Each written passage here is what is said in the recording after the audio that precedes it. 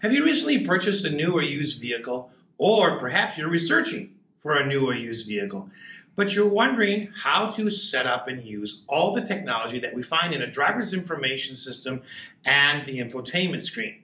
If so, you're at the right place. Hi folks, I'm Nathan with Two Guys in a Ride, and today I'm going to show you how to do just that. But before I do, take a moment to give us a like and hit that subscribe button down below. Let's get started. Today we're working with our friends at Morrie's Genesis of St. Louis Park, Minnesota. Welcome to our how-to video on the 2021 Genesis G80. And this has all been redesigned for this year, and they've done a really nice job. So on this video, we're going to go through the driver's information screen and everything that's in there and how to control it, and then do the same for the infotainment screen. So to start with, on the dashboard, you've got an analog speedometer and fuel gauge. And then you have a digital tach on the right. And then in the middle is your driver's information screen. To control the information that is in there, you're going to use this button up here on the steering wheel. And then you're going to use this rotary plus a push OK button right down here. So to start with, this one will bring you to three main pages. The first one is the one you see, and that's the driver safety systems. If I give it a push, then I get navigation or a compass if the navigation isn't running. If I push it again, then I get tire pressure, but you can notice the dot on the far right, and I can scroll through here and get multiple screens. So I'm going to go back here to driver safety systems, and this right here, if you press the button here, you can, there's no, you can exit or you can have driver assist. So if I click on here, it actually shows up in the infotainment screen. You've got a couple of things here. You can set your smart cruise control. So you can say, do you want it right now? It's based on the drive mode. So as you switch through the different drive modes, Eco, Sport, and so on, it changes. Or you can switch down and you can say, I want it based on driving style. And then you can say, you can actually view an analysis of your driving style. All right, you can say, okay, I want, for driving convenience, I want the highway driving assist on, and I want the highway lane change and the highway auto speed change. And you can turn on or off those things there. You can set the warning timings for any sort of a driver assistance. Do you want it normal, or do you want it like right before you hit something? You can change the warning volume, and you can change the haptic feedback. And haptic feedback, what that is it's like a click or a buzz on whatever you're touching. So if you're touching a button, it actually physically vibrates. In this case, maybe steering wheel. Okay, so it's really nice. It sort of really jolts you and makes you pay attention. So those settings there, and then if I scroll down a little bit, I can change driver attention warning, forward safety active assist, and I can have it as a, it's active, or it's warning only, or it's off. I can do the lane safety. I can do the blind spot safety. And then I can do parking safety. And then I'm at the bottom of my list. So a lot of ways you can configure your driver assistance systems. So I'm going to click on this button to change the screen. You either get a compass in the screen, or if navigation is running, you get your turn-by-turn directions. One more push, and this is our last screen, but there's quite a bit on here. So you got fuel economy, and I'm just rotating this knob here. We've got drive info. We have got accumulated trip info. You've got attention level, which is keeping track of how well you're hanging on the steering wheel and how well you're paying attention to the road. If I go down again, I've got tire pressure, which will display when you drive, engine temperature, and then the last one here is to select contents for this whole screen. So if I click here, oops, sorry, I got to push and hold. Okay, so I can add certain things. Like for instance, you can see engine temperature is selected. If I click the wheel, it's unselected and will no longer show up as an option in my screen when I rotate through. So you can take things off. Okay, what we're going to look and see is what is still on here that we could add. You can have another digital speedometer right in the middle if you'd like. You can get information since you last refueled, so how many miles have you gone, what's your average miles per gallon, and that kind of stuff. And then you've got drive info. Okay, so I'm just going to press that again. That's what you can control in the driver's information screen. So they've made it really easy, really simple, giving you all the basic information right here. And then, of course, you know, your driver safety systems, and then your navigation or compass. All right. There are a couple of other buttons on the steering wheel that are worth talking about. So the first one up here is your star. Right here, this is your favorites, but it can be set to do a number of things. So if I click it, it shows up in the infotainment screen. So I can take and say I want it to do nothing. And then I'm going to use my rotating knob down here. I can do it to reject a call, change hands-free calling device, privacy mode, voice memo, reroute, cancel route, all those things. So I am going to say I want it to reject or end a call.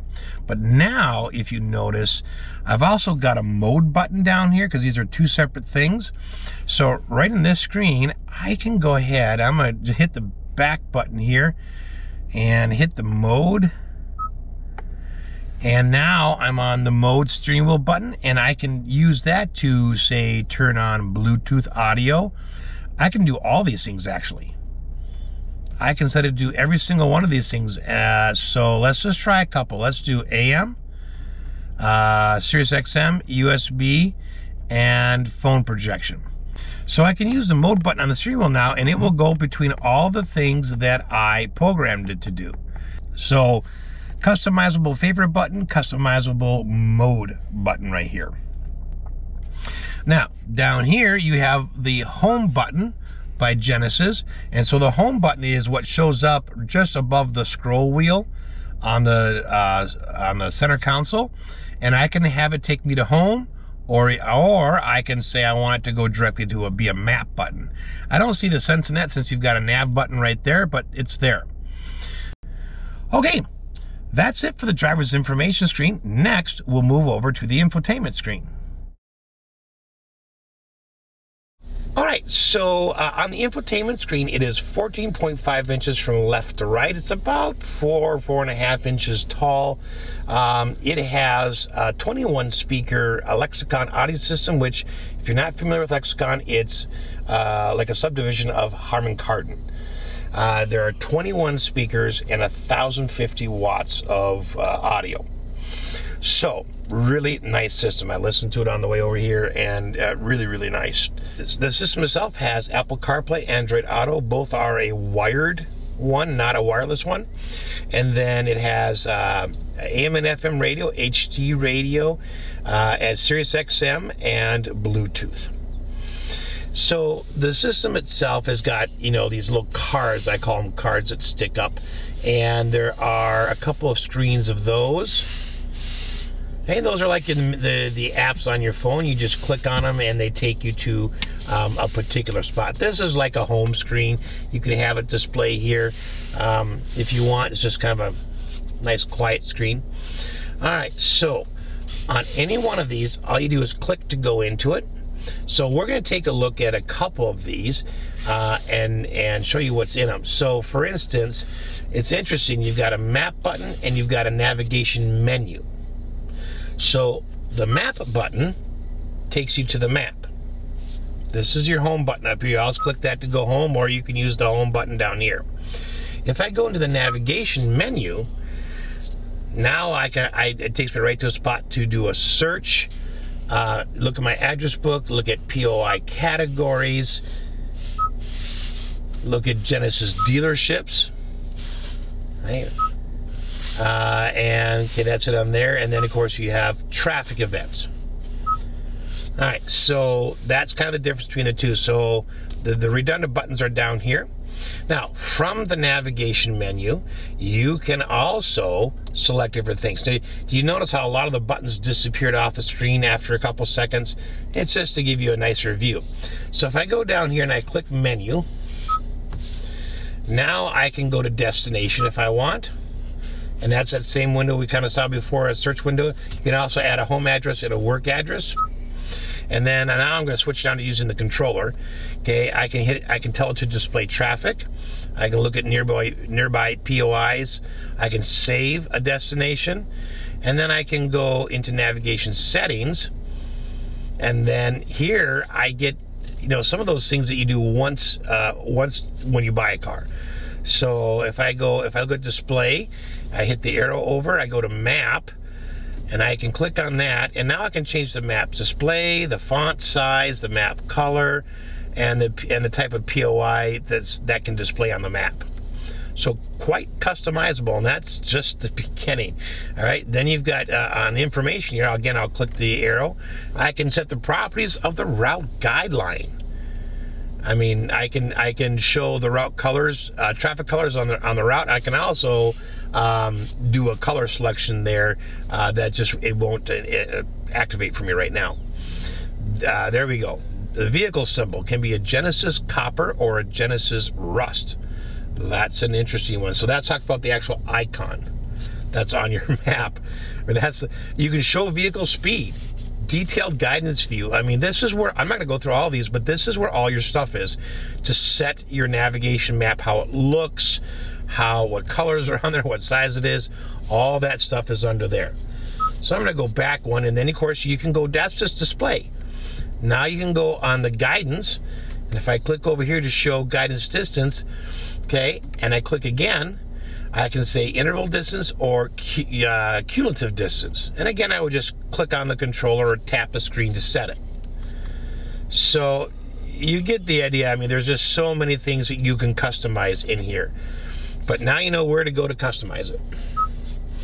Okay, so coming back here, if I click on that menu button one more time, okay, I'm going to scroll down. I can do a display off if I want. If you just tap the screen, it comes back on again.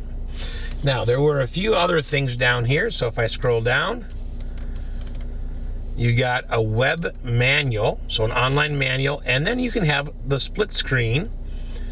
I can have, right now it's on analog clock. You can see that over there.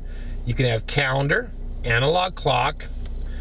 Let's see, we could have a compass, weather, audio source, and map. And okay, that's just split screen. You can also just flick through these. And in the event that you don't want them at all, you can make your map full screen, which I think is sweet. That's quite the view. All right, so probably the easiest way to set a destination is either to go into your search, and then you type in an address or the name of a POI or something, but you can also use the voice command. Okay, so I'm going to use the voice command. Please say a command. Find a gas station. Please say the line number. 2. You will be guided to the second destination on the list. So that's basics on navigation. So let's go back to the home screen. And that's the first two. So let's take a look at some of the media. So we'll take a look at Sirius XM. And the way the screen's divided up here is you kind of got 4 screens. You've got your side screen, okay, again, which you can change. And you've got your actual media that's playing. You've got like the actual artist. You've got your channel. So over here is your favorites list. Okay, if you want to look at the different sources or different bands of radio, you can click on here and go to FM, AM, or Sirius XM. But your favorites on modern cars will show all your favorites, whether they're AM, FM, or Sirius XM. They just put them all together. And if I click on menu, then I can turn display off again. I can again choose the band. I can choose whether I have HD radio on or off by clicking on it.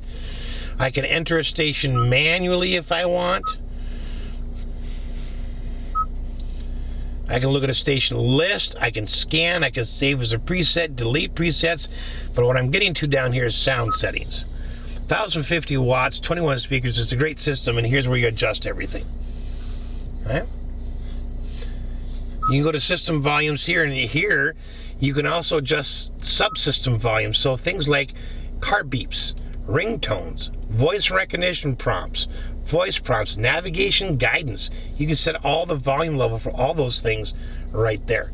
Connected devices volumes. When you have something connected to the car, you can adjust those. So just lots of ways to do that through that menu button. Okay, let's just go back to FM for a minute and show just a couple basic things.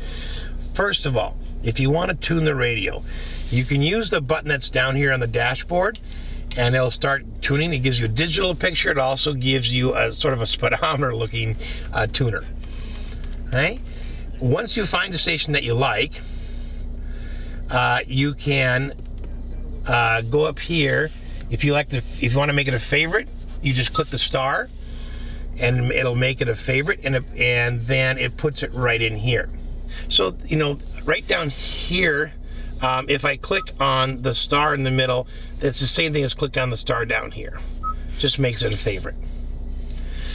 Okay, so that's the basics of radio. There's no media connected right now. That would be like a USB or something. All right, so under HD radio data, so this isn't your radio, this is HD radio data. You can take a look at traffic. You can take a look at Doppler radar. And you can take a look at fuel prices. Okay, under phone here, if I go here, I can check mark hands-free calling or Bluetooth audio, or I can turn them off. Okay, I want them both on, so I just click OK. Bluetooth device. Search for the vehicle name shown in pair. So now I take my phone, turn it on, and go to settings, go to Bluetooth, scroll to the bottom. There's G80, so if I click on it, yep, I want to pair that. Okay, okay, there we go. And it asks you if you want to sync your contacts and favorites. The contacts download is starting. Some phones were... Okay, I cancel it because, of course, it's not my car and I don't want that to do that. So down here would be like your favorites. Okay, down here would be contacts. This would be your keypad, and then mail. So down up here you see it says delete and clear with 2 fingers, and 1 is to delete. So if I type in some numbers and I say, oh, that's not the wrong ones, I just go down here to this trackpad and I swipe and it deletes. Or if I want to do 2 fingers, it'll clear them all. Okay, so that's your basics of your phone. Okay, Genesis Connected Services is right there. And then if I go to phone projection, okay, I have to connect via cable. That would be like your Apple CarPlay or Android Auto. And chances are, once you hooked your device up, it wouldn't say phone projection anymore. It would say Apple CarPlay or Android Auto, whichever one you hooked to. Okay, let's go to setup for a minute. In setup, there's just a lot of things. So this is where the driver assistance is under vehicle. You remember that screen we had before? Okay, so we're going to skip that one for now. You can also change the drive mode. So remember, we had a custom mode in the drive modes. This is where you get it. So I'm going to go to custom, and I can set the powertrain to Eco, Comfort, Sport, or Smart. I can do steering, I can do suspension, and I can do all-wheel drive. So that is where you customize it. As far as the cluster goes, you can change the service interval. Okay, so you can set the distances here and to like oil change interval and that kind of stuff. And go back, you can set the refuel economy after refueling, after ignition, or off altogether. I can do content selection, so if I go over here, I can do a wiper or lights display that will show up in the cluster. I can do traffic signs if I want those will display. And then I see road warning. So that's what it looks like. It'll be right between your RPM and speedometer. Right. You got your welcome sound if you want that on. Okay, and then we go back again. climate. Okay, on climate, I can look at recirculate air, and I can say activate upon washer fluid use. If I go back, I can do automatic ventilation, so I can automatically dehumidify the car, and I can do a smart ventilation. And you notice that every time I switch, it gives you a description here of what it's doing. So it takes a little time, but you can read through all those things and figure them out and see if you want them or not. Lots and lots of options. Now, under climate features, I can have indirect ventilation, and I can also lock the rear climate controls.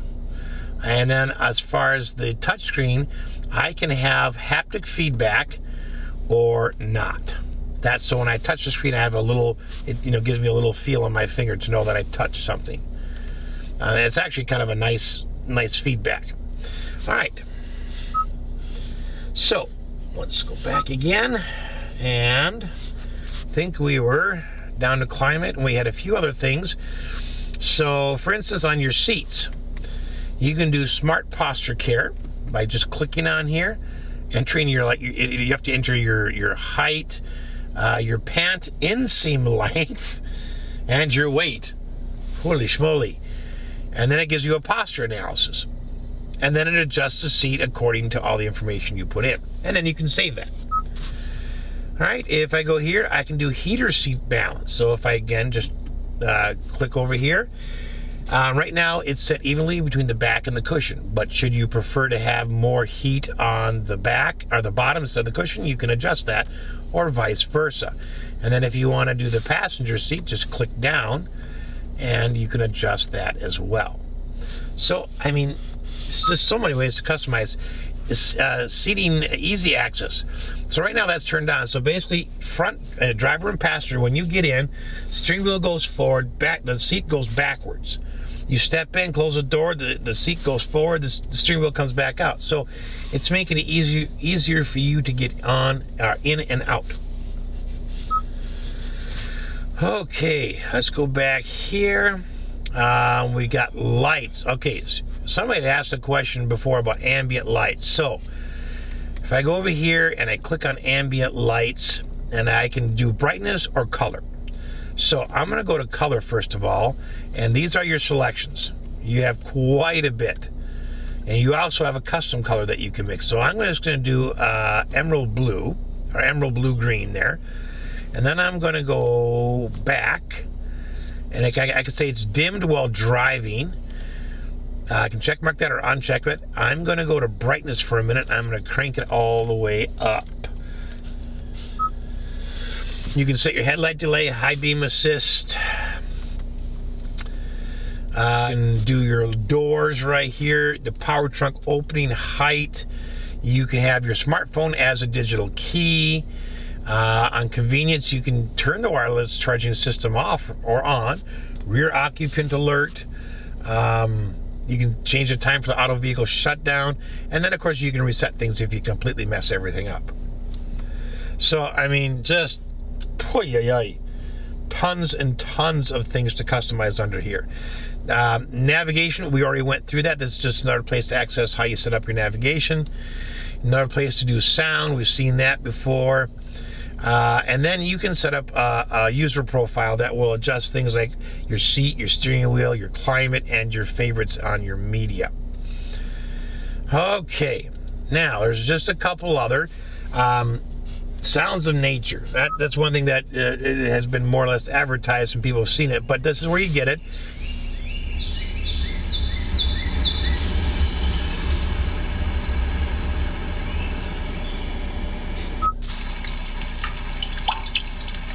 It's really neat with the surround sound, how it makes you feel like you're sitting in the middle of a ring.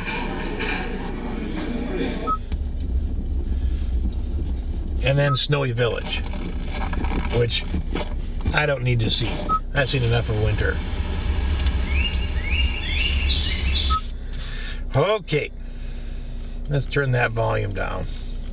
Let's go back. All right, you do have a valet mode if you want to activate that, and that limits things, you know, like your volume of your stereo and that kind of stuff that you don't want your valet to get into. You do have a separate seat button here, and this adjusts the passenger seat control. So if I go over here, I can adjust the fore aft position if I click on the controller. Now the weird thing is this. So here I am on the fore and aft position. I can rotate this and go to seat back recline. I can do the custom cushion height, and I can do the tilt. However, you can't do it from the controller. So once you get to this point, you actually have to go and click on the buttons on the screen. So, I mean, you have to control it like that. So, in some ways, I wish they would have allowed you to do that from the controller. That would have been really neat. You still have to reach over there. I guess the fact that it's available is easier than getting out of the car and going around it and adjusting the seat from there. Let's take a look at climate here. You have all the buttons down here, but you can do it digitally as well. And all that's right here. It's a nice picture. It's a nice layout. Genesis has done a nice job with the graphics and the colors. Okay, you also have a manual. So when you do that, you can scan it with your phone if you want, but if I go to the vehicle guide, I can look at vehicle, driving, parking, warning indicators. So if I just want to go to, say, vehicle, and I want to see something about the driver's seat, okay, then it's going to show me the different buttons right here. Okay, forward, rear adjustment, and it shows me what it does on the seat.